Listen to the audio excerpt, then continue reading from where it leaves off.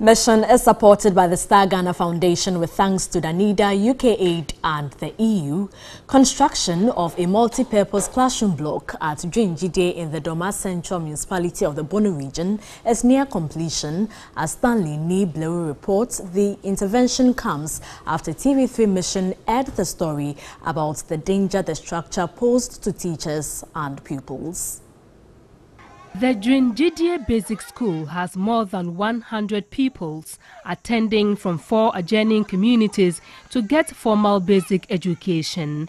In March this year, when the mission team visited the school, the team reported about the deplorable condition under which kindergarten pupils receive education. Structure sheltering them had deteriorated over the years, posing danger to pupils and their teachers. The availability of the school feeding program had increased enrollment, but teachers were worried much had not been done by authorities to address the infrastructural challenge of the school.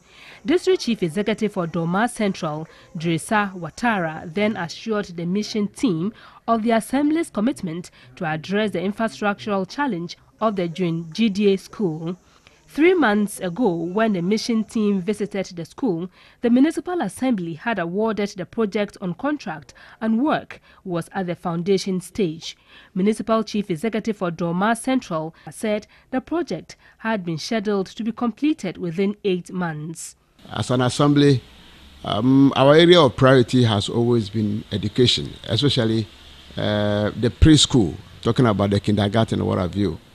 So, as I promised you the last time, we've been able to get some funding from the district development facility, and as our priority, we thought that we should go straight into the building of those, structures. I mean, the kindergarten blocks that you are seeing now. So, if you go to Kofi Asua, we've started one over there. If you go to Dwen-Gyidie, we have also started another one there. Making sure that we give our young ones a befitting place to study. The team then decided to follow up on the project. The new kindergarten block, which had been designed to include 2 classrooms, restroom, indoor play area, washrooms with a water storage system, had been roofed, while doors and window frames have been fixed. Head teacher of the school, Justin Dochebe, is happy the project would change the fortunes of the school. Yes, the old structure is still posing a danger to the teachers and the pupils over there. As of now, anything can happen at any time because the roof is halfway gone, the walls are not strong, so if strong wind blows, anything at all can happen. I am cocksure that when the project is finally completed, a lot of things, especially those that are needed for teaching and learning to take place at the KG level, will be provided. And that alone will attract other people who are at home. And when they come and they have the access to play with whatever that is available to them, it will help retain them in the school. Meanwhile, more resources will be needed to also address challenges at the primary level. Let's go to the Western region, where the Benso Secondary Technical School in the Takwa and Soye municipality has received a multi-purpose assembly block from the Wasafiasi Traditional Council. The bamboo-cladded assembly hall was demolished after TV3 Mission reported on the infrastructural challenges of the school. The Benso Senior High School is one of 3 second-cycle institutions in the Takwa and Soye municipality. The school, located at the outskirts of Benso community, is seriously challenged, but its authorities remain focused on delivering on their mandate. As a boarding school, infrastructure is inadequate and overstretched. In February this year, when the mission team visited the school, a makeshift dining hall also serves the purpose of an assembly hall. Teachers describe the structure as an eyesore. 2 other classroom projects being undertaken by the Takwa and Soye Municipal Assembly and the GET Fund have stalled, making it difficult for the school to admit more students. 6 months after TV3 Mission aired the challenges of the school, the Wasafiase Traditional Council and the Takwaswaya Municipal Assembly intervened.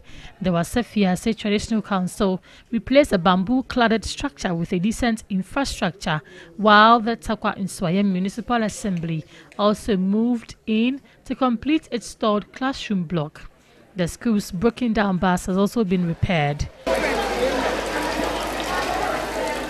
Yo Wasafiase sika eba wo ye wasaha na nanom no ye no ye mguase mai ti tasha kanse transi ane ye se sa bambu na ye de ayedane ho no onfata benso oye Wasafiase ti oma ye de to ye ho so ma kanse no ayi sika 200,000 Ghana cedis edan no ye gusu a ye wie de about is here, make us say 95%. Takwaswaya Municipal Chief Executive Gilbert Kenneth Asma said the assembly is keen on improving education. The headmistress of the school was grateful for the impact TV3 Mission has made in the school.